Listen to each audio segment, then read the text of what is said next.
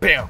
Florence Pugh, stone cold stun as Olivia Wilde, and Harry Styles drops a goat on Chris Pine's lap. Is that the plot of Don't Worry Darling? Absolutely not, but it would have been 1,000 times better if it was. The first act of this movie felt boring, monotonous, and messy and disorganized, but that's not to take away from Florence Pugh's acting performance. She was phenomenal. She actually carried this entire movie, I felt. I think why so many people anticipated this movie was because of the drama that was happening behind the scenes. Florence Pugh having drama with Olivia Wilde and not doing the press tour. Olivia Wilde sleeping with Harry Styles and a bunch of other shit that went on. I get that this is a mystery thriller, but the movie suffers because too much is withheld from the audience. The audience needs to be teased. You know, they need to be given a little bit of some information of the plot to keep them intrigued, or else it's going to be boring. It isn't until the third act, and I'd say about an hour and a half in, you know, the last 30 minutes, when the pacing ramps up and things start getting intriguing and there's twists in the movie. Honestly, that pacing that they had in that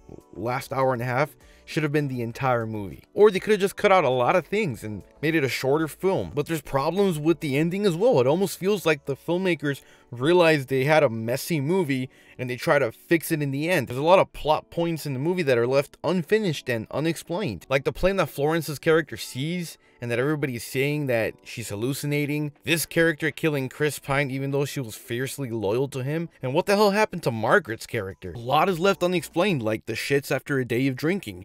Like, what the fuck was I Speaking to Harry Styles, look, I don't think he's a bad actor. There's a lot of that going around in the internet. There's an explanation as to why he was switching from British English to American English. But I felt like it was kind of a cop-out. Like I said, he's not a bad actor, but I feel like he should have put a little more effort in doing the accents right. Oh, I wonder if there were reshoots last minute, and the filmmakers were just trying to explain as to why Harry Styles was switching from British English to American English, and why the last 30 minutes of the movie feels so vastly different from the rest of the movie. All in all, I felt that this movie was incomplete and a bit messy. I liked the premise of the movie, I just wished it was executed a little better. I liked the aesthetic of the movie, that 1950s suburbia home feel. I liked Florence Pugh's fantastic acting performance. I liked the last 30 minutes of the movie, and part of what appeals me to this movie was the drama that was going on behind the scenes, but that's really it. So Don't Worry Darlings, have you seen it? Let me know what your thoughts are on it in the comments below, and if you enjoyed this video, consider liking and subscribing.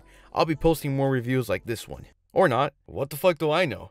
I'm just a housewife who's being held against her will in this fantasy world. Off to the starter! 2 outs!